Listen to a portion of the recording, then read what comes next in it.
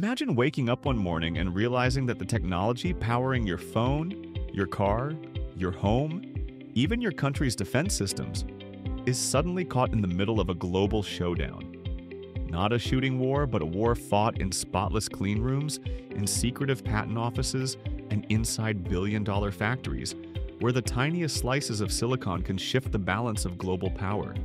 And here's the twist. It's not happening in some far-off future. It's happening right now. This is the semiconductor war between the United States and China, and it's quietly becoming one of the most important battles of our time. For decades, the global semiconductor supply chain was a shining example of how nations could work together despite differences. Dutch companies like ASML made the world's most advanced lithography machines, the crown jewels of chip manufacturing. Taiwan's TSMC mastered the art of mass-producing cutting-edge chips with precision so high it made watchmaking look sloppy. American firms like NVIDIA and AMD designed processors and AI accelerators that set the global performance standard. And China, with its vast network of factories and assembly lines, provided the manufacturing scale that kept electronics affordable and everywhere. It was a system that worked, built on trust, interdependence, and the shared belief that everyone benefited from open markets. But trust, as we've learned, can vanish overnight. Over the past few years, geopolitics turned cooperation into competition, and competition into outright confrontation. Sanctions, export bans, tariffs, and blacklists began pulling apart a system that took decades to build. The breaking point came on January 18, 2025, when Beijing stunned the tech world. In one sweeping move, it announced an indefinite ban on buying any new lithography machines from ASML and stopped all advanced chip collaborations with TSMC. It was a shot across the bow, a clear signal that China was done relying on foreign partners for its most critical technology. This didn't happen in a vacuum. Washington had already pressured the Dutch government to revoke ASML's export licenses to China. Maintenance, software updates, and spare parts for existing machines? All cut off.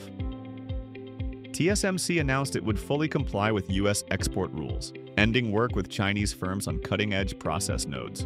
In an instant, China's most valuable chip-making tools, worth billions, were frozen in place, unable to take on new jobs or even receive calibration updates. The message from the West was blunt. If you want the latest chips, you'll have to play by our rules. But here's where the story takes a sharp turn. China didn't fold, it fought back. Before I explain how, a quick pause.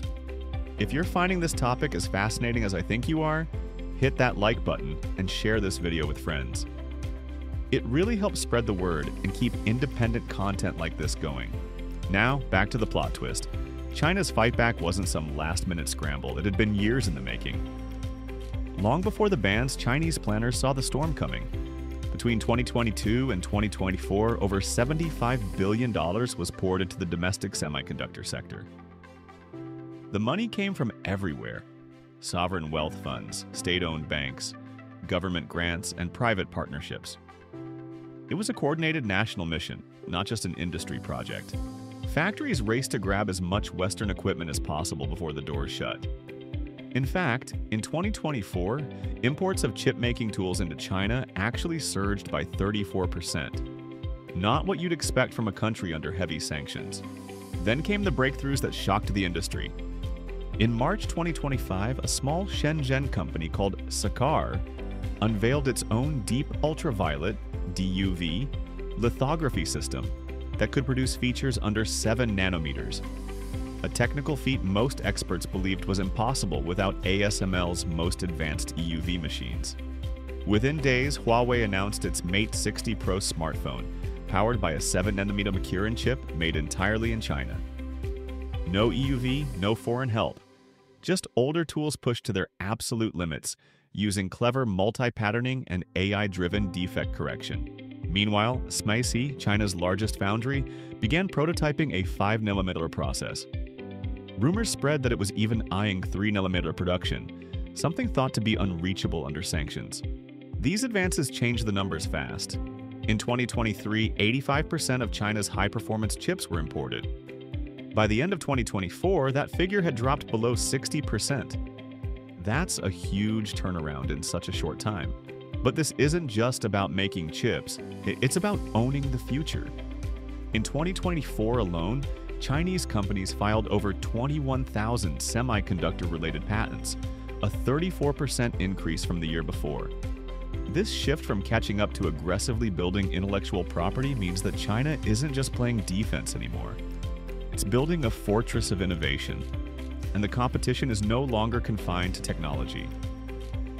China has begun using its financial strength as a weapon, gradually selling off U.S. Treasury bonds and shifting reserves into other currencies and commodities. These moves, subtle but deliberate, can raise U.S. borrowing costs, pressure the dollar, and ripple through global markets. Western suppliers are already feeling the squeeze. ASML's sales to China fell 27% in late 2024. TSMC is seeing slower orders from Chinese clients. American chip tool companies like Applied Materials and Lam Research are losing service contracts. The world's biggest tech market is slowly slipping out of Western hands. This raises the question, what comes next? Does the West try to patch things up, perhaps offering incentives to restore cooperation? Or does it double down on restrictions, hoping pressure will slow China down? And here's where I want your opinion. If you were advising your country's leaders, would you push for more collaboration or for tougher measures? Let me know in the comments, because this is a debate with no easy answers, and the choices made now will shape the next decade. The ripple effects are everywhere. Think about it. Your next phone, your car's onboard computer, your smart home, even hospital medical equipment.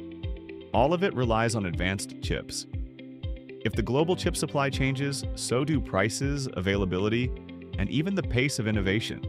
China's rapid pivot from dependency to leadership is already shifting the global balance of power.